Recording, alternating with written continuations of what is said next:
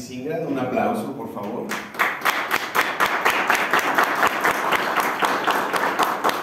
So I will be switching to English so that we're all part of the same conversation. So this is Anatomy of Distribution.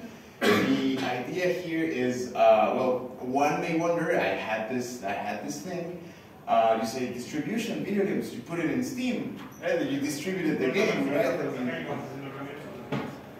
So the idea is that he's going to tell you what actual deep distribution is, the places you can go, what you can do, etc. So here is Francis Ingrand, who, by the way, it's his birthday, so everyone is happy birthday. Hey, happy birthday! Come on, Francis.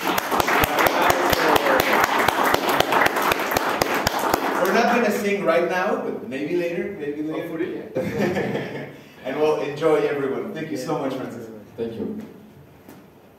Hello, everybody. First, sorry for my voice. I am a bit sick for my birthday. I didn't sing anything yet, but I'm starting to lose my voice. Today, your birthday? Today? Yes. Happy birthday! Thank you.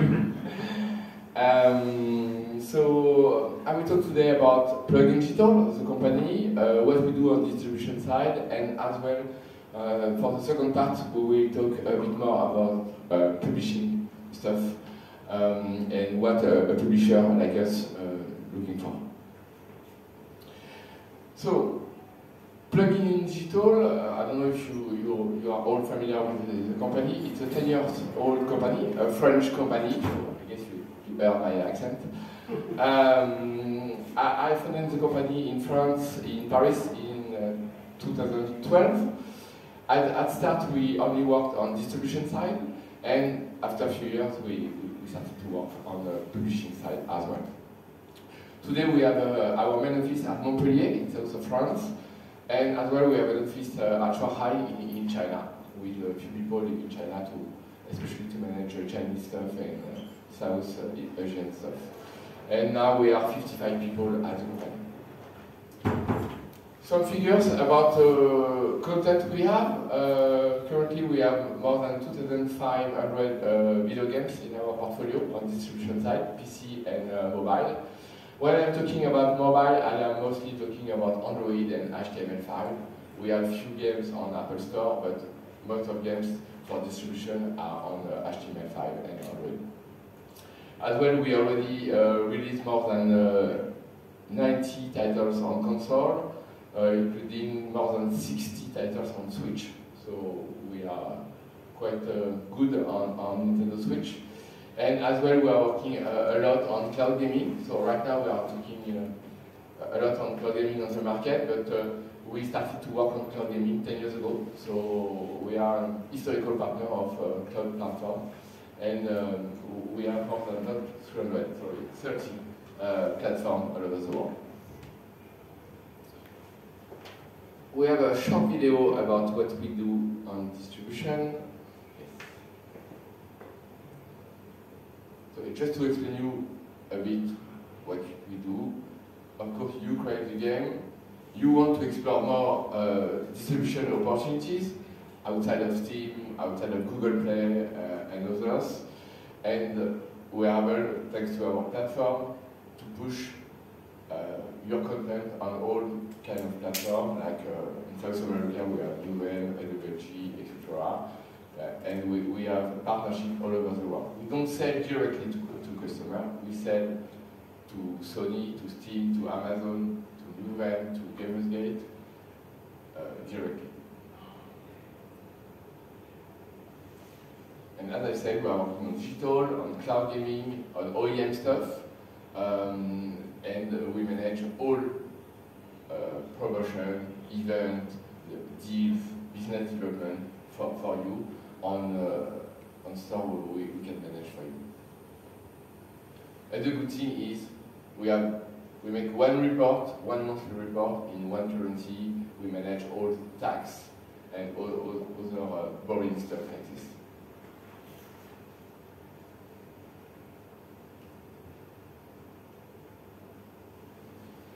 Okay, sorry. Okay.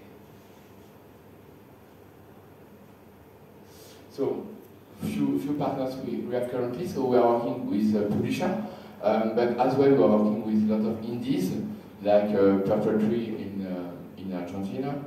And in terms of partners network, we are working with all kinds of platforms, the big one like Microsoft, Google, but as well a lot of local partners like Orange in France, Nivel in Brazil, DMM in Japan, etc.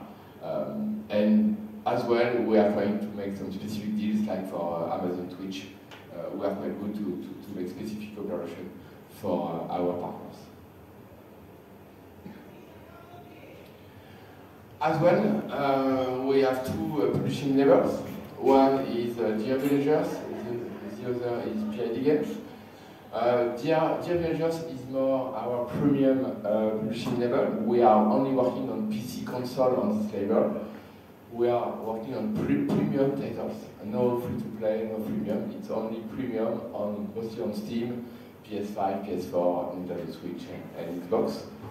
Last year, for instance, we released The Forgotten City. We had a strong success on these games. More recently, we released Soldiers for Spain or Fortales for France.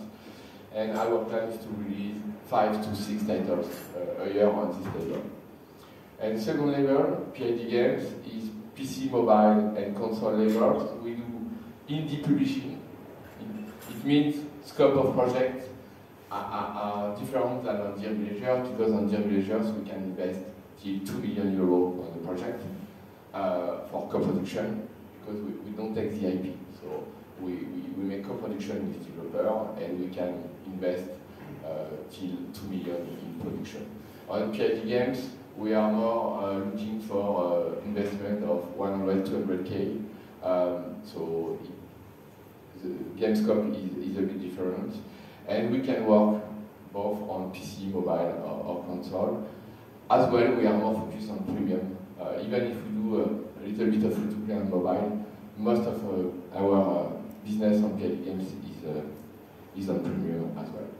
And on PID Games, we do republishing. So what is republishing is, for instance, what we did for Alma from us two, Monument Valley developer. They made a deal with Apple Arcade to put the game on Apple Arcade, and we port and publish the game on PC and console for them. Because when you make an Apple Arcade deal, you have, of course, they are exclusive on mobile, but we have the opportunity to explore business on PC and console. It's what we did for them, and we release the game both on digital and physical on console, and as well on digital and PC for them.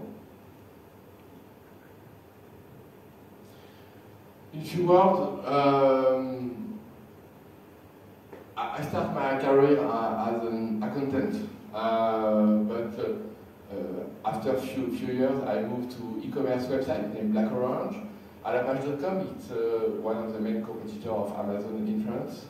And then I moved to digital, to Nextway and Plugin Digital. So it means I'm working on digital distribution, download, etc. for 15 years now. So yeah, that's why Plugin Digital has a strong experience on this kind of business. And as well, I was vice president of French video game syndicate for 6 years. I was in charge of international stuff. I think it's important to talk about some value we have. I think on distribution side, and even on publishing sometimes, simplicity is a key point.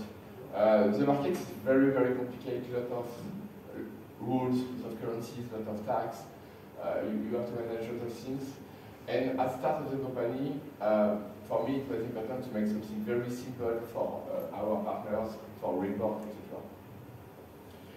And as well, my plan was not to establish a brand. My plan was more to study the market and to follow the market.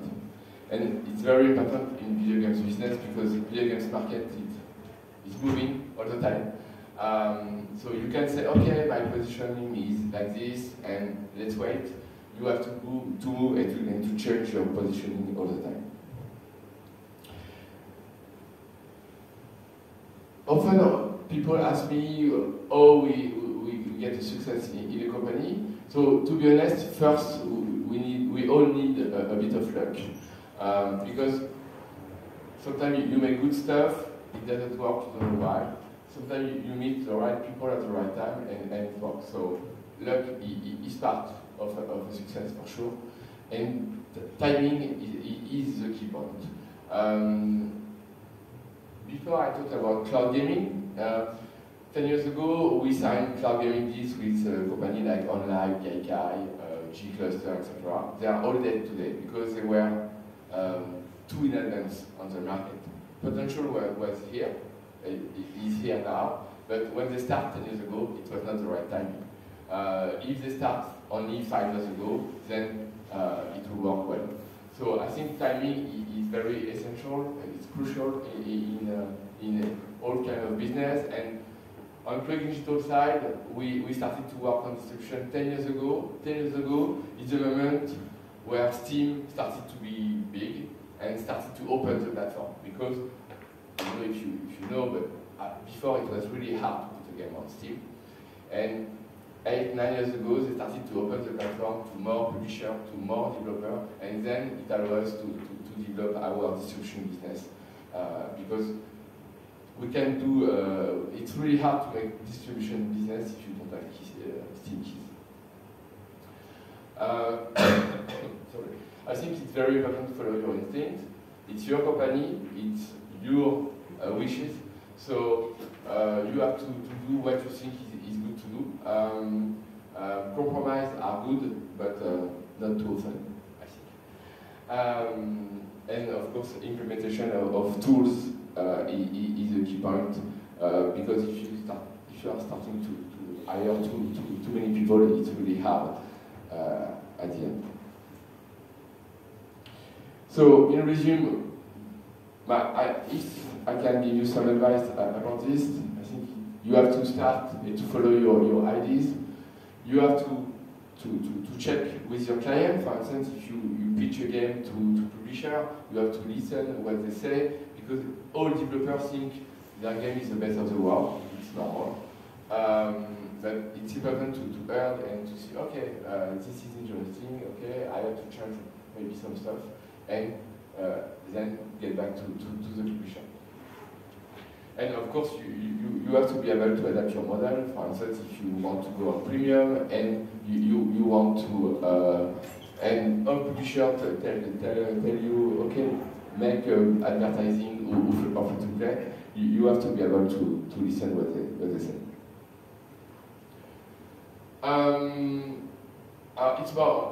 It's true for plugin, and a part of success of the company is as well the fact of, financially speaking, we receive money before to pay our content owner. So thanks to that, we always had money to growth and to develop our company. A quarter of company close because they have a lack of cash. So we have a famous expression, cash is king, but I really think it's true. It's very important to have a bit of cash to move on, because it's a very important source of stress, of course. In resume, 10 years of company is a long sprint. We move 5 times. We sign 600 partnerships with stores or publisher or studio. We hire more than 40 people. We had to manage around 55% of growth every year.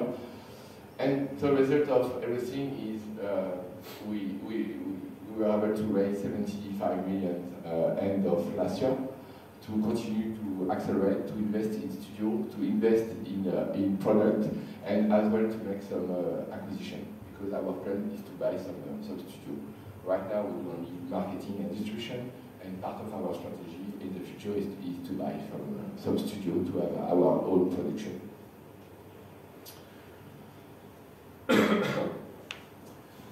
Now I would like to talk about publishing.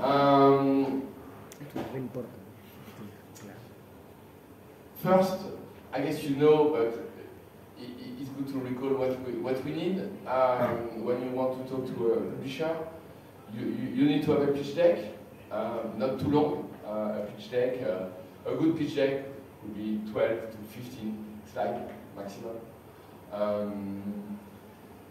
You need to be precise in your presentation and to say, okay, I want to find a publisher. I need this money, this amount of money. I need this time to make the game. Sometimes I will receive pitch and say, okay, how much money you can give us? No, a project is a cost and is a time. So after, it's of course always possible to discuss, and we are here to challenge. Sometimes, but when I'm talking about challenging, sometimes we put more money than what a developer asked, because our estimation is not the same, and sometimes we can put less money. So it's part of publisher role to help on this, but we need to understand what the studio needs, how many times they need to develop the game, etc. And then, of course, you can submit your game on website. All publishers have a website to submit your game. Or the best, of course, is to meet a publisher during trade show events. It's of course always better to make a face-to-face pitch. Sorry. About a publisher is not a bank, even if we do this job a bit. For me, the role of a publisher, of course, is to bring money on the table. But the crucial point is production, follow-up.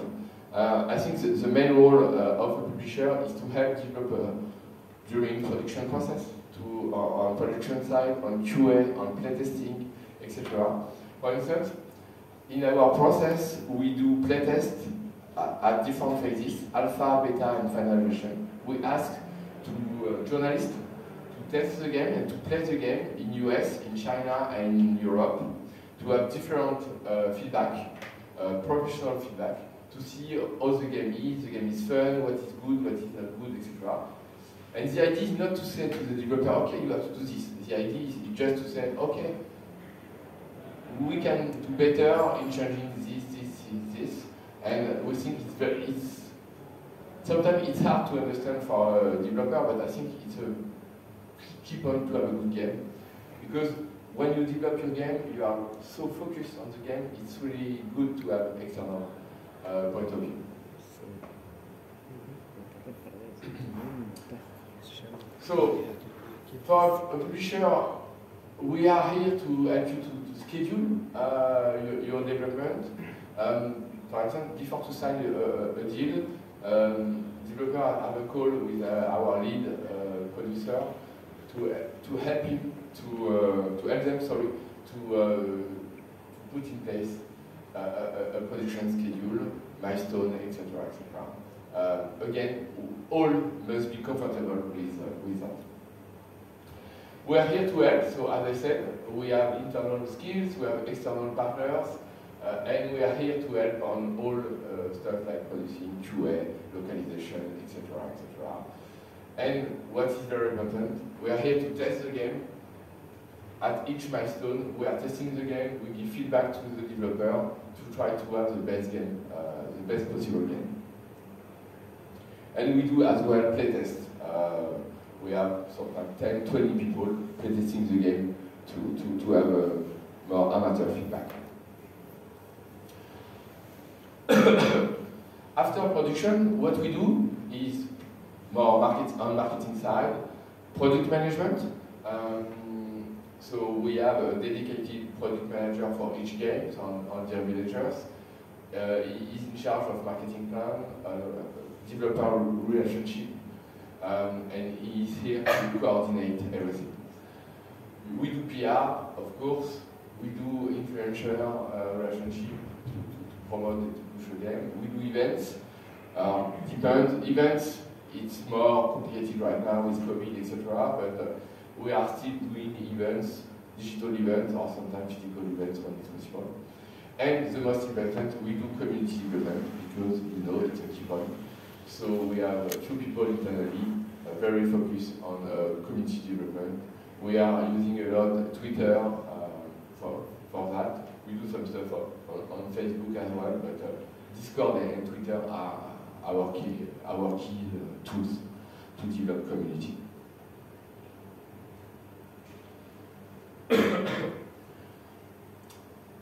We have dedicated people to sourcing. We have 2 people dedicated to that. The first one is William and the second one is Matthew. Their role is to talk with you, to test the game, to play, to discuss with you, to check if the game could work. It's important to say we play to all the games we receive. We receive a lot of games, but we take the time to play to all games we receive. When it's possible to play, because sometimes. But I think it's very important, and it's part of respect to the developer. Of course, sometimes we can refuse game because we don't have time. We don't have the interest of the game. It's not in our editorial line. Sometimes timing is not good, but we are trying to be smart and to keep an eye on all studio. Maybe it's not good for this game. Maybe it will be good for the next one. So what I said yesterday, we have to refuse a lot of games. So it means we sign less than 1% of games proposal we receive.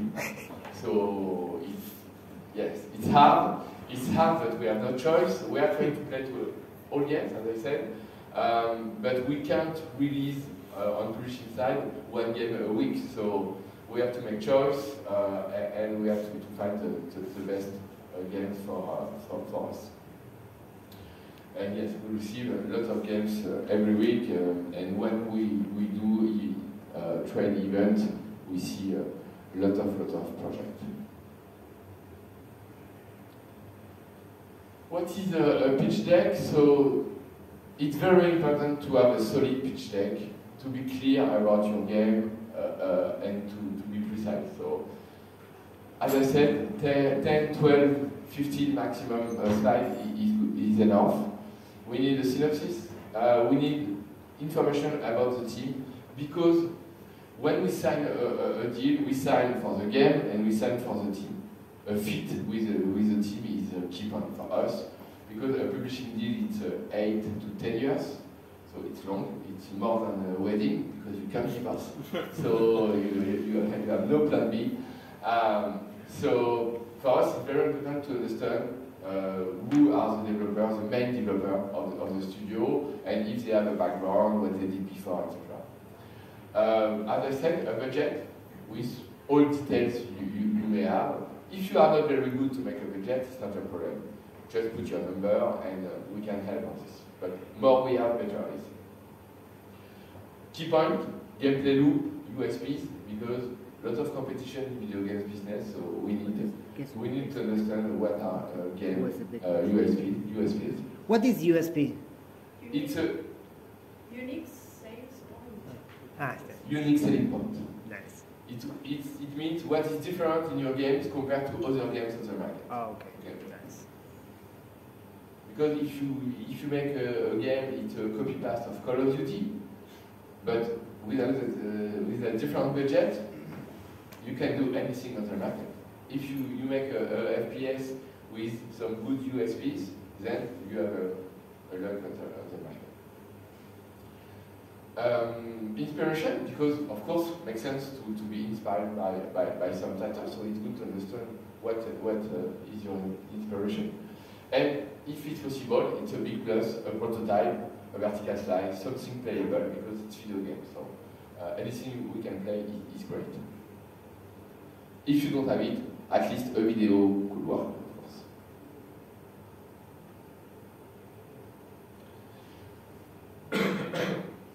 So, some advices. Because we receive a lot of presentation, please take care of presentation. A clean one, quite beautiful, because video games is an art, so we like to see nice presentation. So please spend time on this. Be short, as I said, 10, 12, 15 slides maximum. Not big PDF, because sometimes we receive 4, 5, 6 gigabyte PDF. Wow! Yeah. What does it have? Yeah, because they put video or art inside, and you know, sometimes it's too big, so I don't see the point, but sometimes it happens. And yes, picture of the team, the game, screenshot, artwork, everything you can share is a plus. So even if you have a lot of nice screenshot, and you say, okay, but at this count I will have 20 slides, it's not a problem, because if you have only 10 slides of text and 10 slides of screenshot, it's okay, of course. And William, our sourcing manager, always says that be yourself. Fit is a key point, so don't play, just be yourself, define your project, and we will see what happens. Thank you very much. Yes.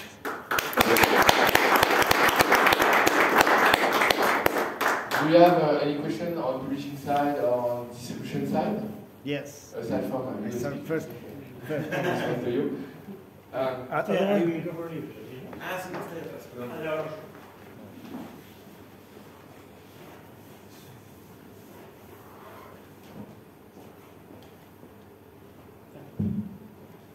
Hello.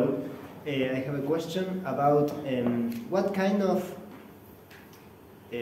when you are selecting the game, what is important to you? The art style, the theme, or is it a tower defense or strategy game or space game or chess games or the age of the audience? What do you? Alors, the genre is important because we don't do some games. We don't do racing games. We don't do sport. We don't do MMORPG. So exactly. If you pitch a racing game, we will say no because it's not part of what we do. Because we think we are not good on marketing on this kind of game. But after that, we are looking for everything. The team, of course, and the fit with the team. Even if it's a student, okay, it's not a problem. We signed recently some student game, so we don't necessarily need experience. We need just to trust in the team. But what key points are more game design. That's why we need a prototype, and graphics style. For me, graphics is part of USP. Because when you put a game on a store, PlayStation Store, Steam, etc., what people see? The box.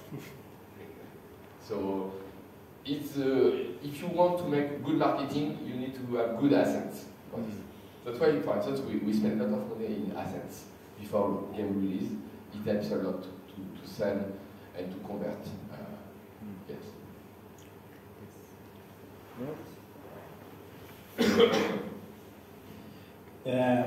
I have two questions. The first one is, what do you consider as a success in a game that you make a deal? So if you sign a contract with a game developer, you have a number in mind, or it depends on the kind of the game that you can consider a success? And the second one is, for the ones that you really publish in a given year, like you said that you publish 5 to 10 games in a year, how many of them get the success in the market, if you have this number, of course? Good question. So, in general, a publisher is looking to make 3 times the investment. If we invest 1 million in the game, we hope to get 3 million revenue. It's a good number. Below, it's okay. More than that, it's very good. Okay, so 3-4 times, it's quite common in the business for a publisher. Of course, for a publisher, sometimes we will see some games and we know we won't do 3 times, 4 times, but we want this game in our portfolio because the game is very unique, maybe too niche to make a lot of money, but very unique, so good for the brand, for Dear Villagers brand, etc. So it could happen. So it's not only a matter of money, it could be a matter of marketing, brand communication, etc. And of course, we may have good surprise. So the second question was about. If you have the numbers for the ones that you release it, how many of them really get the Alors, it depends on Dear Villagers. On Dear Villagers, we publish 5-6 titles a year, and we have three are good. When I'm saying good, it means we recoup our investment within 3 months after release. For me too. We have 1 average and 2 more difficult. So it means around 50% of games we sign are not working very, very well. It's the case for all publishers. For instance, if you take Devolver, very famous, they are very good in communication and marketing because you have the feeling all games are a success, but not at all. If you check all games they release, you will see they have huge success, but as well a lot of games are not working. Unfortunately it's part of the game. And on PID games it's different because we invest less money, so we have 75% of games working correctly because we take less risk. On PID games, investment is not the same. So, of course, when we have to recoup 100K or 1 million, it is not the same. So, it depends on game scope. I'm going to ask a question myself. You talked a lot about culture fit between you and the developers, and that the developers are as important as the game in a sense. And without getting too political or too moral or whatever, but what are your values? What could you say in a few words that you're looking for in a developer? For us, it's a partnership. A developer is not a client, or it's a partner. So our main value is like this: we are looking for a partner because our goal is to sign the first game with the developer, and if we can sign the second one with the developer. For instance, sometime we have made the first game with the developer, it was good, even if the game was not a good success, we signed the second one without prototyping. Because we are partners, we trust them, so we signed the second game quite automatically. So for me, it's part of our main value. It's business, of course, but it's not only business. It's partnership, it's trust, it's matter of trust. Because indie video games business is really, really hard, and all must be at 120 or 150%. And to ask the developer to be at 150%, they need to be really confident in publisher. And us, we need to be confident in developer. Thank you very much. Does anyone else have a question? I can. Okay. Okay, again. Can you talk about the whole process from when someone sends you an email with the pitch, and likes the experience of the success game, like from when I send or the developer send the email, and what happened then? The meetings with the people I'm going to, or the developers going to know about. All that process. Sure, it's a good question. Alors, when we receive an email, you have to fill some form on the website, of course, and to add your pitch deck, etc. We have William in our team, he is getting it, he played to it, so it means we need 3 to 6 weeks for this, because we receive a lot of. Yes. So don't be surprised to not have a response after 3 days. It's not possible. It's really not possible. So we need, let's say, 1 month to play to the game, to check if the game could be nice or for us, could work, etc. If we think it could work, then we have a Trello. You know Trello? We have a Trello. We put the game in a Trello, and then we have an editorial committee playing to the game as well. So we have 7 to 8 people in the company, to the marketing team, to sales team, to accounting team. Anyone can play to the game, to test it, and to put the comments, to have more feedback than only sourcing manager feedback. And if global feedback are quite good, then we are starting to talk with the developer. So that's why most of the time you have a long silence after email sending, because we take the time to play to it and to ask to more people to play. It's not one guy decision, it's 10 people decision. To say, okay, it's interesting to talk with them. And after, depend on the talk, depend on the fit, etc., and information we get, then we can discuss about the contract, etc. Nice. But we really have two phases. Nice. I have a question, actually. You mentioned that, well, of course, you receive lots of games per week, but you also mentioned that you are always doing, as a company, some scouting. So how is this scouting organized? Do you organize it by markets, like do you have a team from scouting in Europe, one from China, or what are the markets you are trying to? And also, if you have a scouting team from Latin America, and how is that going? Yeah, no, we do specific scouting for China, because China is China. But for the rest, all people are based in France. But we do a lot of events. So I think it's important to have the same people doing scouting, because you need to have a global view of all games.